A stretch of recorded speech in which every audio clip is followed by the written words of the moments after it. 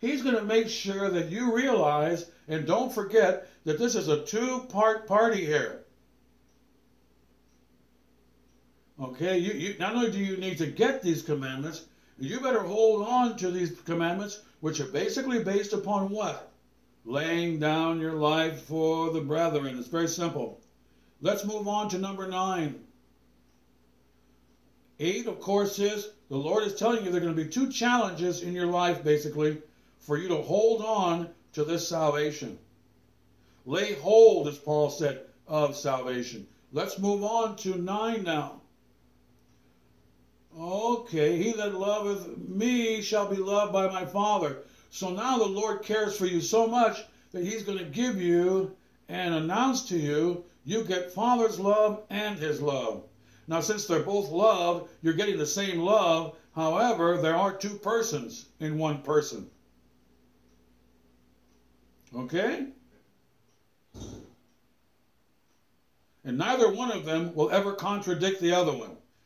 That's why the Master just said, if you've seen me, you've seen the Father. Because we think on the same parallel. We never think differently. However, he says you're going to get 2, so now you get double love now. Okay? Well, the Lord cares for you so much that he set you up for not only his love, but you're going to get Father's love too.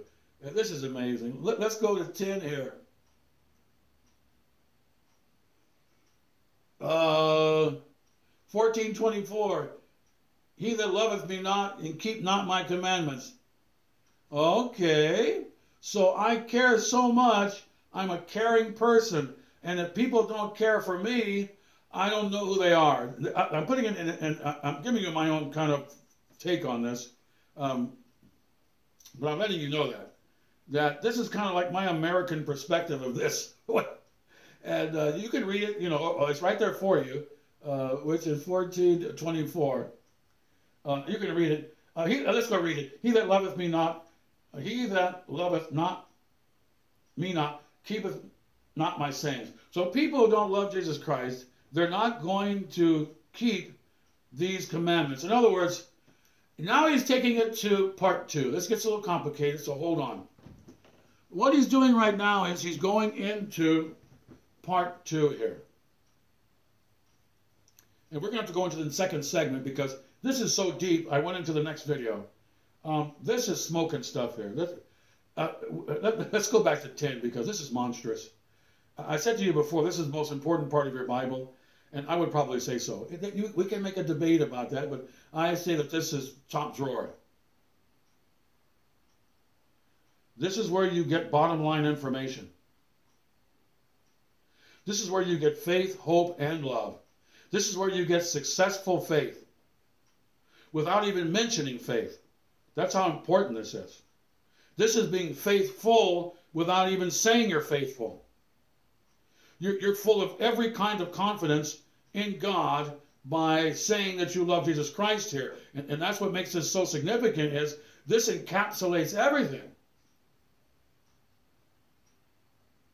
In other words, if you say you love Jesus Christ, you don't have any doubts about anything he might do. Powers, healings, prophecy. You just don't have any doubts.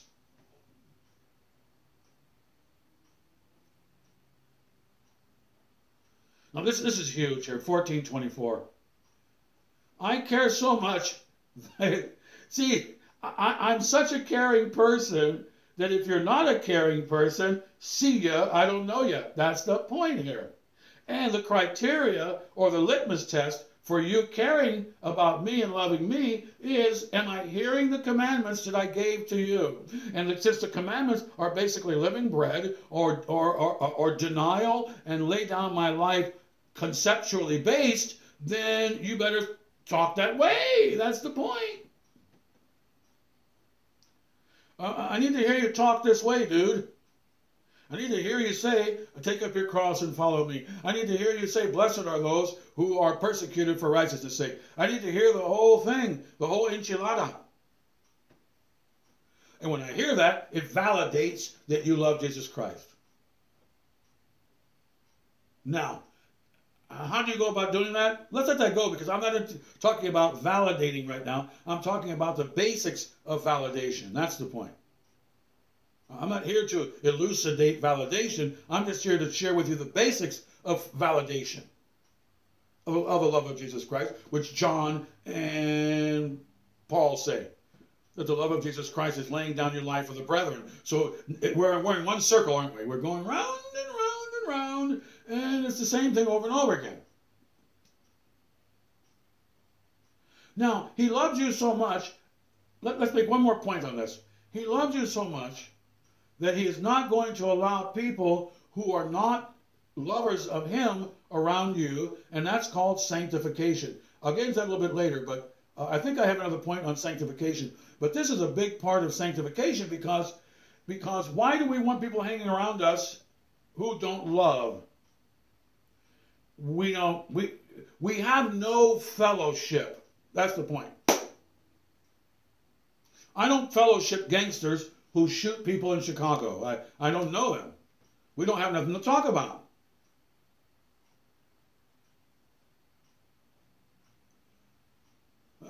And so the Lord is saying he loves you so much that people who you don't really need to be around, he's going to make sure that they don't hang around. That's what's going on here. And it's wonderful, because that is love. Love is deliverance. Love is a superhero. Love is somebody who protects you.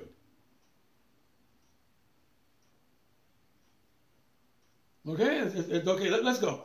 Let's go to 11 here. I went into the next video here, and I hope it comes out right, because sometimes these this calibrator, it doesn't work right, but that's okay. Let's move on. I can always give this lesson again. I will give this lesson in 8 weeks again, because this is probably the #1 lesson we have in all of Christianity. But we'll prioritize it top 5. You know, something that we'll repeat here all the time, such as living bread. When the Master uses the word commandment here in love me, he's referring to take up your cross and follow me. It's very simple mathematics here, logic, okay? Fall on the stone. If you don't fall on the stone will crush you to powder. Okay, that's what happens. People who don't want love, God's going to chuck them. Let's stop the lesson for a moment. Let's have a summary. What are you doing, Jeremiah? The Master is saying basically that people who don't want to love people, he's going to chuck them. See ya. People who don't want to join the church, kneel down, acknowledge their Creator, give thanks to their Creator, you're toast.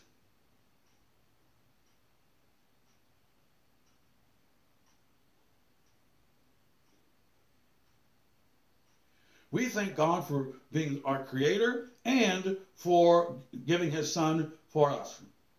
And we have other reasons. The beauty of the earth, we give thanks to God for beauty. That was big last year.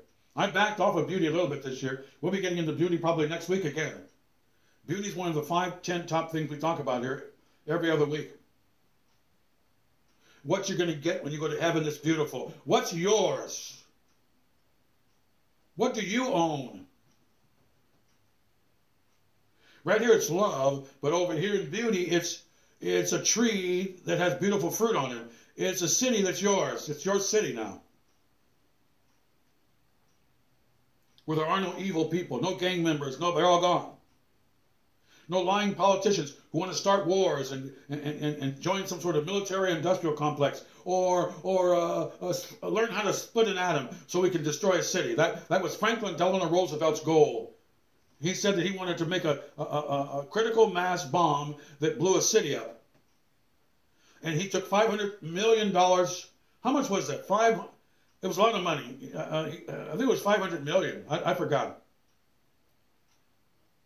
In order to purchase a building that could make a bomb, blow up a city. First of all, why do you want to blow up a city? And why take my tax money to learn how to blow up a city? I don't want you to learn how to blow up a city. Oh, we need to do that to defend ourselves. Oh, is that so? You know what I call that? A liar. You say, Jeremiah, you're pretty bold. Well, you know what? I've been around the block, and I know when to be bold, okay? you may disagree with that. That's your business. I'm telling you that Franklin Delano Roosevelt was a liar, and so was Einstein, and so was Oppenheimer, and so was NASA, and so, they're all liars to me. And I don't care what anybody says. What else I don't care is that I know the truth, and I know that they're all basically liars. I know that. Human beings are basically liars. I don't want to mention names. Let's just say, I don't know for sure about Einstein or FDR. Let's just say that I'm going to tell you that a lot of these people are liars. Let's not mention names. They might have relatives out there or something. Let me put it this way. There's a whole lot of lying going on. Let's just leave all the names out. Okay? Why would you want to build a bomb that blows up a city for the defense of us, Americans? Common sense says you don't want to build a bomb that can blow up a city. You want to seek peace and let it go. You think that because you have a bomb that can blow up a city, you're going to stop people from having war. What has it done now since they say that there's atomic bombs? Has it stopped a lot of war because people have atomic bombs? No, it hasn't. So for me, as an American citizen, I say don't make an atomic bomb. And let me make one more point before we wrap this up. I'm getting off the subject a little bit here, but let's think about this for a moment. America is the country that started making this deadly disease that went around the world. Do you know where they started making that disease? I think it was in Missouri and California. You say, Jeremiah, what are you talking about? The disease that just wiped out half the population of the world, the Andromeda strain that was created in a laboratory. Now, the first question is, why would anybody make such a strain of some sort of disease that could wipe everybody out? First, why do you make it in the first place? That's the first issue. Now, let me add one more point. Because I saw the movie Andromeda Strain in about 1978 or so, and I walked out of the theater. I was afraid. I was scared because they gave me the impression that the people who made the movie Andromeda Strain, which was big in the United States here, that it was actually a very serious possible problem. That a certain strain of some sort of disease could get out and wipe out people. When I walked out of the theater, I was frozen. And it just so happens that my fears were legitimate. That's my point. Now, let me make one more point on this medical situation. We'll get back to love here. The University of Boston just made a new disease, a variation of the last disease, which is twice as powerful as the one it was before, that wiped out half the population here. And they were bragging about making this new disease that's twice as powerful from the old one. And they're boasting about making this disease in a test tube. And they said, don't worry, it won't get out.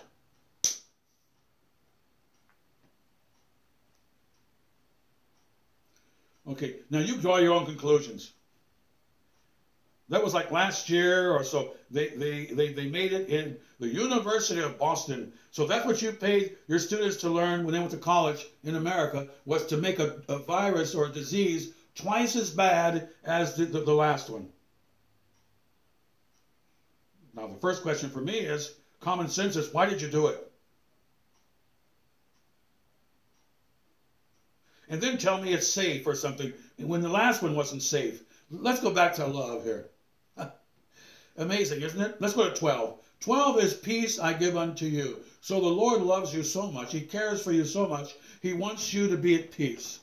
He wants you to not be troubled, which is the opposite of what he just mentioned, which was do not let your heart be troubled. In other words, the opposite of troubled is peace. Now he's going to say, I'm going to give you peace that the world cannot have. I'm going to give you peace of mind and so that your heart, is not troubled. I'm going to provide that for you because he is the Prince of Peace. That's his title. That's one of the titles in number 13 in this ministry. 13 is titles of Jesus Christ, which I haven't finished yet. It's my final for you. For those of you who want to get into the titles and get into some vocabulary, what are the titles of Jesus Christ? One of them is Prince of Peace. It means he rules all peace. He's in charge of every environment that has peace. He knows how it's going to exist. He knows how to make it peaceful. He knows how to keep it peaceful. He's the prince of it. That's the point. He's in charge. So you who have come to him to love him and to take these commandments and put them on your heart, you now are going to have peace. What's interesting, of course, he's telling you that he loves you so much he's going to give you peace, even though he's going to allow you to go in through difficult circumstances. That's quite obvious if you're paying attention. Okay? Let's go to 13. How does the Lord care here? If you love me, you would be intelligent. Now, we already went to that. We're going back to it again. He cares for you so much that he understands that he's going to... It's a teaching moment right now. And this is love. Love is learning. My parents and my dad, both of my parents taught me things. People who care about you, they're going to teach you very important things so that you're intelligent, because intelligence is a part of love. The point here is that if you loved me, 14:28 John, the word is probably agape here. You can also call it oida in Greek. So it means that if you love me with emotion and brains, when I told you I was going away, you would be happy, not sad. Because your mind would think, if he's going to Father, that means things are going to get better. Because all he talks about is his love for the Father and how powerful he is. So now we're getting into intellect now. The master is challenging them and telling them that you have a care for me, but it's not intelligent care. This goes back to what the word agape means. It means high love and high intelligence. It means that you're paying attention to all of the facts and you're not losing track of all of the logistics. The master has just gone through in this chapter logistics on how to love him or how he loves you, and he's not missing a beat. I'm going to take you where I am. There's going to be a beautiful place to live. While you're waiting, I want your joy to be all the way full. And the only way for that to be full is for you to pay attention to my lessons. Okay, you need to pay attention here.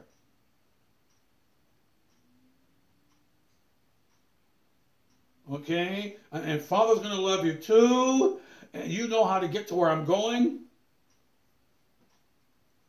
He's going through every step that's required that makes sense. We're just about done here. We got a few more things to say here.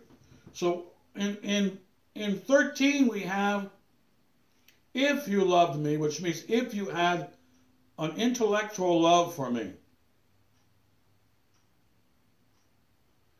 These guys are sloppy with their emotions, so they don't have agape love. Agape love always organizes things. And I'll make this point one more time. If you had parents like me, you know that love is always thinking. You know that. You just don't walk around throwing your emotions everywhere. You think along with your emotions. And I have evidence for that because my parents, like hopefully your parents, if you didn't have good parents, you got one now in Jesus, the everlasting Father. That's your Father now.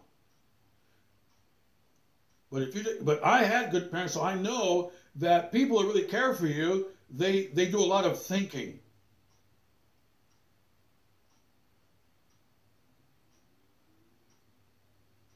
I went over to a friend of mine house, one of my brother's friends, a couple of years ago, and he started bragging about how much he loved my brother. And I looked at him and I thought to myself, he said he loves my brother. And I thought, the first thing I thought about, where's the evidence that he loves him? Do I see evidence here? Now, I'm not out to love test people. That's not the point. That can be considered quick to judge and condemn people. That's called wrong answer. What I was doing was merely assessing what his behavior was. That's all. Did his behavior reflect a love for my brother? Yes or no? And I would say maybe not. Maybe, maybe not. Because I like a lot of evidence for what you tell me. I want to see evidence.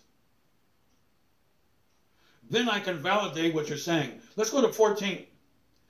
That the world may know that I love the Father. So how is the world going to know that Jesus loves the Father? Because the Father told him to go die for somebody worthless like me. And he went and did it.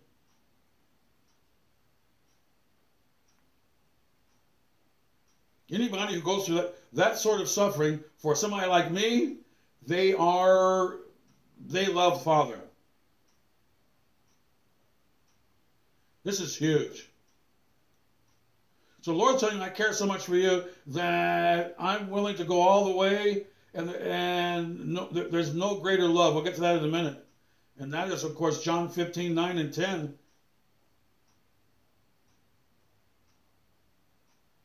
I'm going to deny everything in my life. Everything. And not only that, I'm going to suffer horribly to boot. So not only am I going to deny myself the enjoyment of possibly enjoying the world in my human body, I'm going to suffer horribly too. And that demonstrates my love. And you don't have to ask me about my love. It's right there in front of you. Okay, you want to know how much I care? Okay, go over to the cross and take a gander.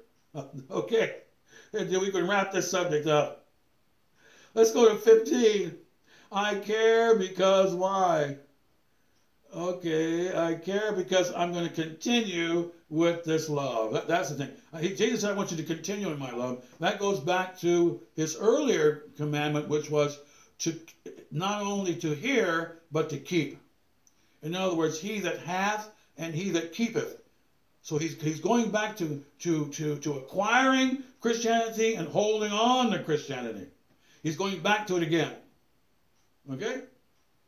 That's how you continue in my love. So he's going back to 19 in this ministry, which is Christianity is basically 2 periods of Christianity. You're learning and then hold on. Hold on to what you've learned. Hold on to the narrow path, dude. Let's go to 16. He cares so much, 15, that he wants you to continue, back to the same old story of, have your lamps trimmed for the rapture. The force is in you and the force is working. You've got love labors from Father's river of love, and you're working. You're busy loving somebody somewhere. You're telling the truth of the gospel somewhere. Let's go to 16. So how does the Lord care on 16? I want your joy and your love to be full. We just mentioned that. And let's go back to that again. That your joy may be full. And this is the big one. This is, I want you to really be excited and happy.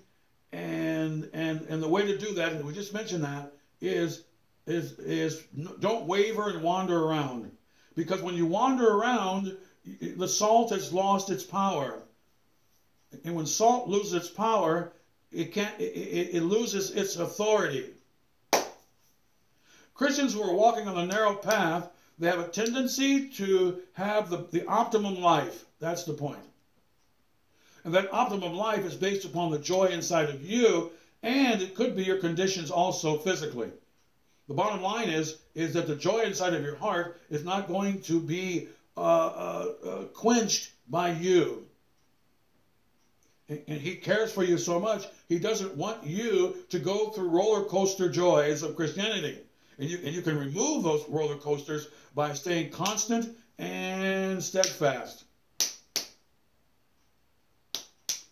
Okay? 17, we're just about done here. 17 is a repeat of the first commandment, or number 3 in the trifecta, number 3 in this ministry, which is the trifecta, okay? To love the Lord with all of your heart, love your neighbor the way you love yourself, and to love as I have loved. And now he's going back to that number 3 in the trifecta, which is to love as I have loved. So he loves you so much, he's going to remind you again that this is the way we love. This is high love here, boys. And I love you so much that I want you to understand that this is the royal command. And once again, let me remind you that this is high love call. So obviously God, the Lord Jesus Christ, is not tired of telling you how much he loves you here. I mean, he just keeps saying it over and over again. I mean, now he's going to say no greater love. John 15:13. There's no greater love hath no man than this. So Jesus is obeying the royal law. He's loving the Lord his God with all of his heart, soul, mind, and strength. He's obeying the gospel somewhat here. You know, he's doing what he's supposed to do, and he is going to lay down his life. And no greater love hath no man than to do this. You can't love people more than this. Okay, are you getting the message here? This is wonderful stuff. This is the best part of your Bible. There's no doubt about it, in my opinion. And we're not going to say it's the only great part or anything, but this is huge. He told you he loved you all these time, all this, you know, repeatedly here. Then he kind of encapsulates everything by saying that no person has greater love than I have for you. That's how much I love you. That's how much I care. And you can see I love the Father because Father wants me to die for that piece of garbage, Jeremiah, and I'm going to go do it. And I'm pure. I haven't done anything wrong, and yet I'm going to go suffer for that rat. I'm going to forego my entire life, what's left of it, and go through a lot of pain for that piece of garbage, Jeremiah. I'm going to go do it.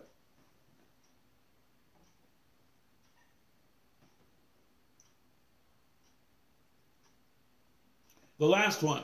Let's wrap this up. We're done.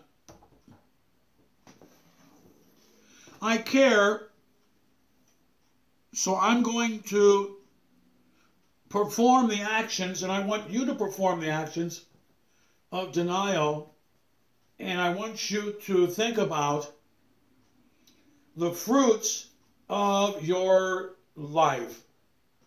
One heroic moment after another. One challenge, one victory. One episode of John's mother. Can you drink the cup I'm going to drink, John's mother? Yes or no? She said, yes, I can drink the cup. Meaning I can face all of the challenges that you're going to face, Master, and I'm not above you. She said, bring it on. That's a real lady there. That's a tough, real, bona fide woman.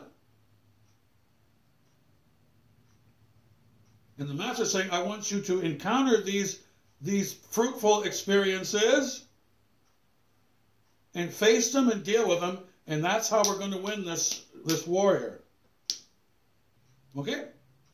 So that's it for 19.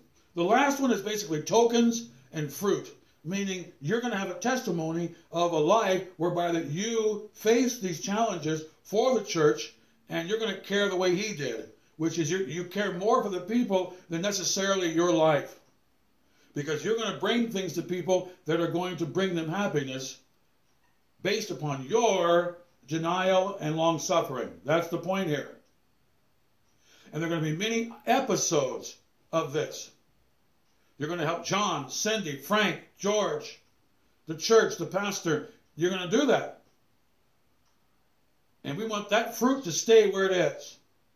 And that fruit will stay there if you don't mess around with the rest of your Christian walk. That's another aspect here, which he mentioned a few times. You don't want all that fruit to go away. You want to stay on track, basically stay holy, stay humble, and all the things that you've been doing, they're not going to go anywhere. They're going to stay on your account in heaven as the bema seat. It doesn't purchase your salvation, but there is a time of acknowledgement. Okay? That's enough. Jeremiah's done. We're done with this. This is monstrous, as many of you know. When you get to John 14, it's very difficult to stop, but I'm going to stop. Okay? Maranatha, the person who wrote all of this, who has no greater love than any, he has like the greatest love. That person's coming any moment now, and we can't stop talking about it. We want out of here. We want to be with this person who loves you. That's what we want to be with. Don't you? Okay, that's what this is all about here. This is very simple. It gets a little complicated, but you'll get it for those of you who are having a problem. You just hang in there. Don't give me the quitter routine, which the master just mentioned here. You want to be fruitful and keep that fruit coming. Keep those love actions going. Keep speaking the truth. Keep staying away from evil. That's all this is over and over again, right? Maranatha, shalom, and hallelujah.